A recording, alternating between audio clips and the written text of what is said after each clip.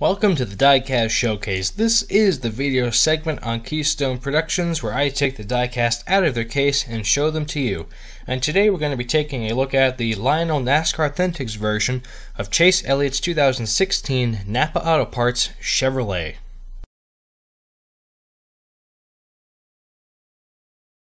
Well, hello YouTube, Eddie from Keystone Productions back again with a new video, and today we're going to be taking a look at my new favorite Sprint Cup drivers 2016 diecast. So without further ado, let's get started with this diecast showcase.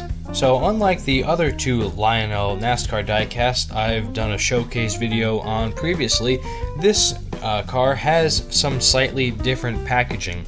So let's take a quick look at that. As you can see, the main thing is the diecast comes in a blister instead of a nice box, and we get a magnet included with the car. There's the car in case you couldn't tell. The overall packaging is pretty bland. It's basic cardstock. You got the driver's name, the car number, the scale, what wave it came from, the NASCAR Authetics logo, and all the other cars in the wave, which is a nice change from how Spin Master used to do it, and all the copyright stuff there. But that's enough about the packaging. Let's take a look at what we all care about, the car. But we can't do that just yet. Here's a quick look at the magnet. It's essentially a pit board sign with the main sponsor, the car number, and the driver name, and it's pretty much just taken out directly from the door, which is kind of cool. It makes for an interesting pit sign. But that's it for this magnet. Now we can get on to the diecast. Alright, so I've moved the camera down, and as always, let's start off the diecast portion of the diecast showcase with a 360-degree look at the car. Now, as you can see, the main colors of the paint scheme on this car are a dark metal flake blue, a light blue, and red. Now, on the Daytona 500 pole version of this car that was just released, the splitter here is actually neon yellow, but I think the paint scheme remained the same throughout the entire year, with the exception of the splitter. And while we're on the topic of paint scheme, let's go over that. It's a really simple, clean paint scheme, and I actually dig it. A lot of people were upset thinking that it was too plain, but for a rookie, I don't think it's too bad.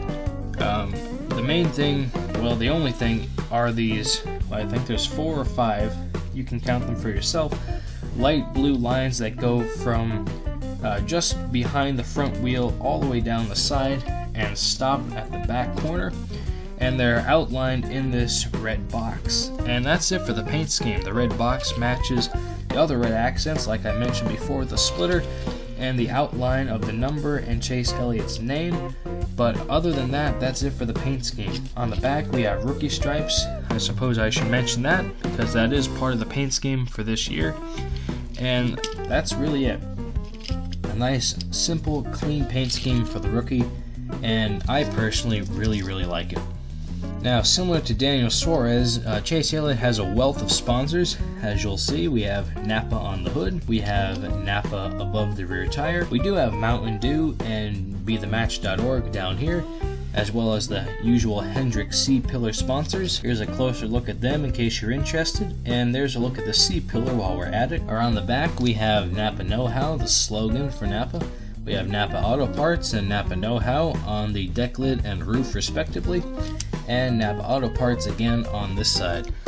One other thing I should probably mention about the 2016 Chevrolet SS are these slightly different fog lamps down here, and the addition of the quad exhaust tips instead of the dual exhaust tips on the rear end. And that about wraps up this edition of the Diecast Showcase. Thank you very much for tuning in, and as always, I will be taking this car for a spin in the Diecast rotation station as soon as I wrap up the video. So let's cut out the jibber jabber that I usually put at the end of the video and cut right to the footage in the Diecast rotation station. Thank you once again for tuning in, and I'll see you in my next video.